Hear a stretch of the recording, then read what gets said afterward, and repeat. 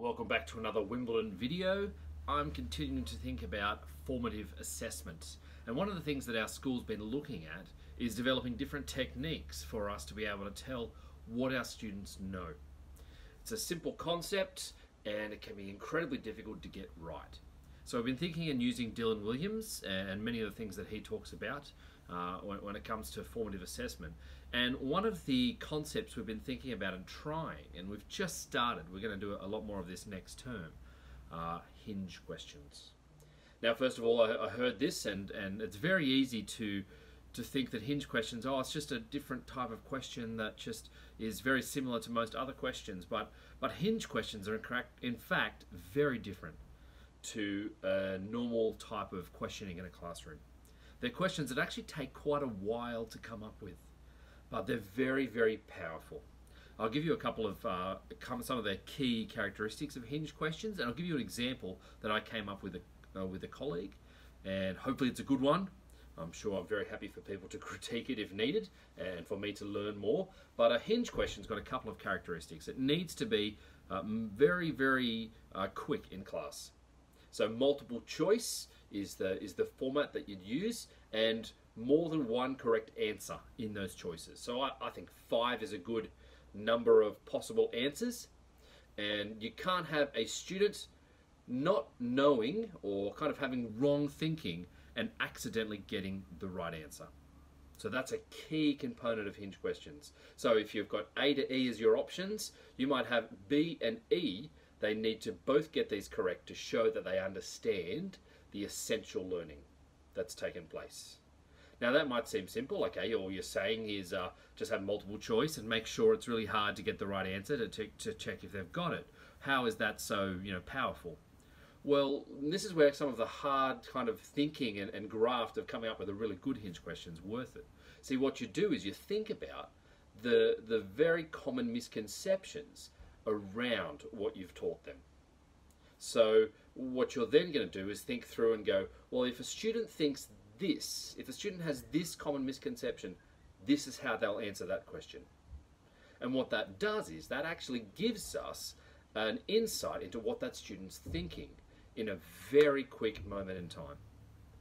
So it takes a while to come up with the question, but once you've asked it in class, you should have ready at your disposal a very quick way of knowing most of the class think the wrong thing about this, and then you can concentrate on fixing up that misconception. So I'll give you an example very quickly. I'll put it up here. This was the Hinge question. Which of these types of sources are biased?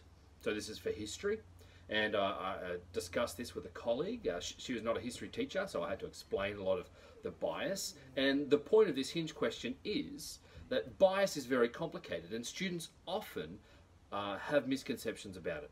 They either think bias has to be intentional, or they think bias is wrapped up with authenticity and reliability.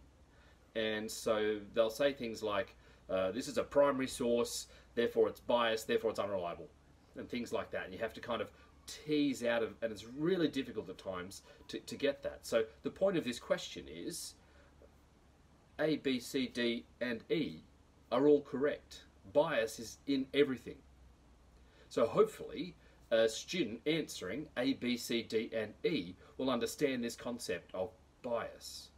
But if a student only answers 1 or 2 or 3 of those, I can tell, based on what they haven't chosen, where their misconceptions are about bias. So for example, number 1, letter to the editor, if they've not ticked that, then I know that letters to the editor contain intentional bias. If they've picked C, a government propaganda poster, well, I'm thinking that they'll know that there's, that bias is trying to persuade someone of something, but they're getting confused because a government poster is reliable and authentic. So that's where they're getting mixed up. So here's an example where I haven't just gone, there's 2 real answers here, and then it's just different distractors that are kind of like it. I've thought about the most common misconceptions about bias, and so with a snapshot of the class, I'm able to go, okay, half the class got all 5 answers, that's brilliant, but of the other half, 90% of those guys did A and B. So there's the areas that I really need to fix up, and no one didn't answer E and D, so I know that everyone gets that. So it's giving me information, and that's actually the point of a Hinge question. It's actually giving the teacher data, real hard evidence based on what you've taught and what you've thought about what you're teaching. So this is linked to a learning intention and success criteria. So you're able to then use that evidence to decide what to do next in class. And that's where the power is of a Hinge question.